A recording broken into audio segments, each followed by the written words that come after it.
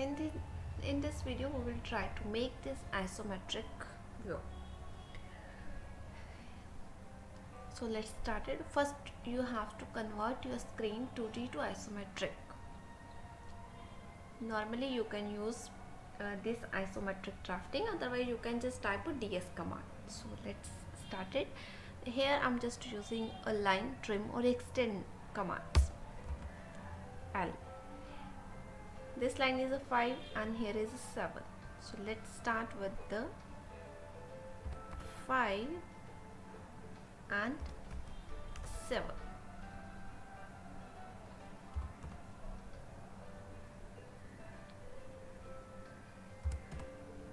Again it's a 5 and 7.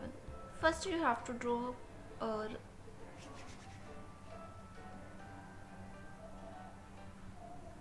this area and then just start. Height is a 5. This is a base, so first you have to draw this base. Height is 5, then this thickness, that is a 1, this line. Now you can connect this point to this point. It's 60 degree. Enter. Now just draw this line, that is 5. First you have to draw height 5 and this thickness is a 1 and this side is a 3. This side is a 1 and second side is a 3. Again 1 and just connect it. Here its height is a 3, so let's draw this line. This is a 3, again 1 and 3. So normally you can use a line to connect this here to here. And for this thickness we can use offset, enter, 1, enter, and same use offset. This line same you can use offset for this line, enter. So just use a trim command. First you have to delete these hidden lines, erase. Now use trim command, tr, double enter,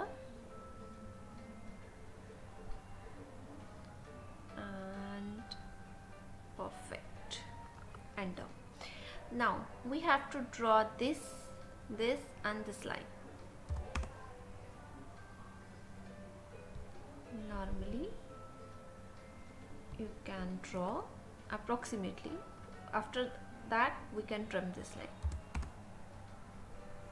and again use trim command and now you have to draw this line.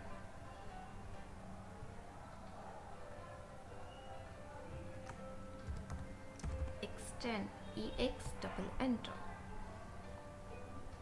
This height is a 5, here is a 5, this side is a 7, and thickness, face of the thickness, these all dimensions are 1.